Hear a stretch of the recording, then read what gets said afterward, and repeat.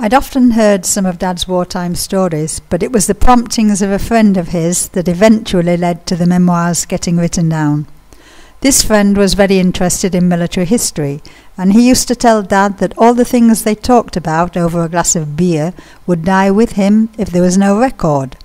So one Easter, when I went home, I discovered some handwritten sheets of lined paper next to his favourite armchair, and I asked my mother about them. She told me he'd started writing, but that she wasn't allowed to read anything. I didn't say anything to him, but on my next visit I found the pile had grown. This time curiosity got the better of me, and so without asking permission I started reading. And once I'd started I couldn't stop, and my eyes filled with tears a couple of times. Then I talked to Dad about it and suggested I write them up on the computer. At first he seemed surprised that I would want to take the trouble, but actually I found it fascinating. Over the following weeks and months, memories started falling into chronological order.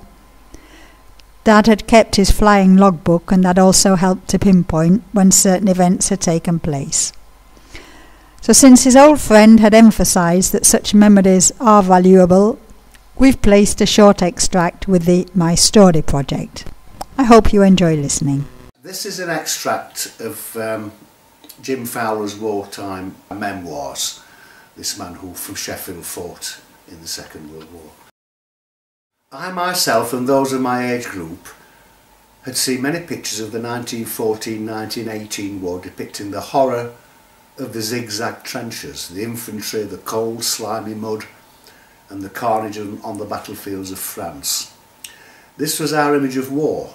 But what looked more respectable were the pictures of biplanes in dogfights with the Germans. A pilot in front and a bloke in the cockpit behind swivelling and firing a machine gun. These visions must have been running through my mind when, on September the 4th, I announced to my parents that I was joining the Air Force. Right, you want to join the RAF? What do you want to be? He asked. Pilot, sergeant. My limited knowledge of the RAF in those days being of pilots and aeroplanes. Had a university education? No, sergeant, grammar school. We're only taking university students as pilots, he said. What a far cry from much later on in the war when the MO, that's the medical officer, simply felt aircrew applicants and if they were warm they were in. The sergeant picked up a sheet of paper and began to read out the various members of aircrew, wireless, operator, navigator, etc. I dived in, wireless operator being mentioned immediately after pilot. Can I be a wireless operator then, sergeant? If you pass the test, yes. Arriving at Le Havre late evening, we were marched to the railway station where we were issued with one blanket each and slept the night on the floor. The next morning, after being provided with coffee and French bread, we boarded a train bound for no one knew where. Arriving eventually at Chateaubriand, approximately 60 kilometres north of Nantes, we were marched a lengthy distance to the camp. It was a mixed army and air force unit, but why we were there and whatever our function was never explained.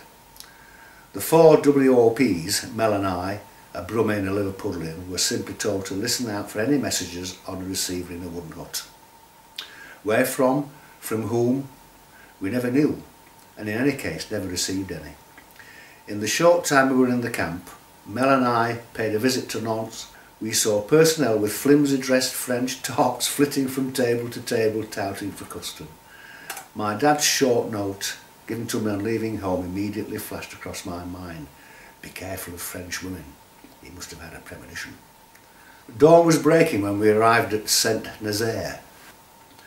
3 Spitfires were patrolling the area, giving a comfortable sense of safety and security. 15 minutes after the Spits flew off, 4 Stukas arrived and began strafing the docks. We could hear the bullets clattering on the protective roof of our shelter, but surprisingly no bombs were dropped. The Stukas left and 20 minutes later the Spitfire patrol reappeared. The performance was repeated 2 or 3 times.